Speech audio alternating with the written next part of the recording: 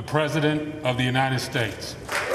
Believing this is the moment America is ready for change, President Joe Biden outlined an unprecedented plan to remake the country. We have to prove democracy still works, that our government still works, and we can deliver for our people.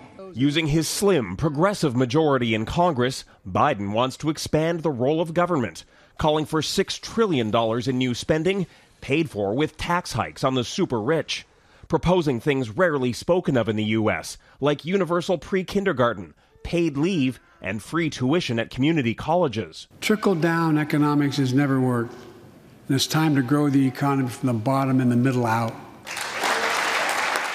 Republicans who supported big deficits during the Trump years are now clutching their wallets, claiming the proposals are too expensive or too alarming.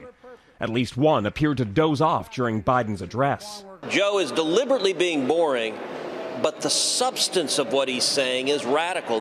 I think that by being more mild-mannered than his predecessor, it's not only what the American people want, but it also helps to lower the volume on Capitol Hill and helps people to work together. Not that Biden needs to work with anyone. He seems to be daring his opponents to vote against the things he believes voters want. The president recently signed a $2 trillion COVID relief bill. Not a single Republican voted for it. Polls show 2/3 of Americans approve the bill. When they talk about unity, they're talking about delivering for the American people writ large. They're not talking necessarily about playing nicely with the Republicans in Congress if they can't get what they want.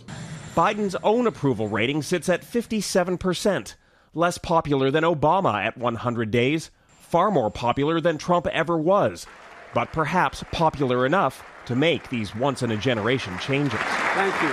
Jackson Proskow, Global News, Washington.